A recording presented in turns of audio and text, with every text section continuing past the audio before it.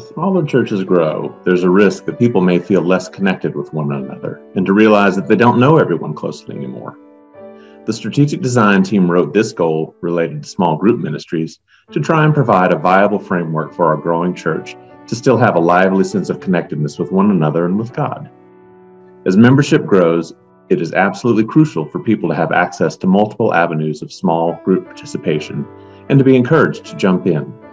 In gathering regularly together in small groups, we are able to build strong, trusting relationships that provide a comfortable means of sharing the ups and downs of our everyday lives and faith journeys. The small group ministry goal states, by December 2024, St. John's will have 75% of parish family units with at least one individual involved in a small relational group. These groups will help newcomers build relationships with the parish community, strengthen our bonds as a loving community over time, and contribute to parishioners' spiritual growth. There may be various types of small groups, such as spiritual formation groups, like Sophia Sisters or Men's Bible Study, affinity groups primarily for fellowship, like the Soloists or families with young children, and or age-related groups, such as Sages or EYC. In addition, our serving groups or committees, such as Wake Forest Community Table, Verger Guild, Stewardship Committee, etc., will include relationship-building practices as part of their serving together in spiritual reflection, sharing prayer concerns with the group, and responding as a group to parish care needs. St. John's for a long time has been trying to grow.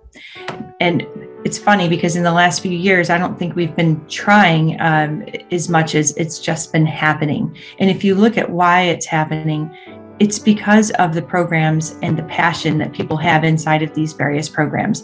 The connectedness comes because they're doing things that they really want to do. So as an example, there's a hiking group, and these are people that all love hiking, and they get together around a similar, like-minded activity and enjoy nature and develop those trusted bonds. The more we do of that, the more we'll see growth, positive growth at St. John's.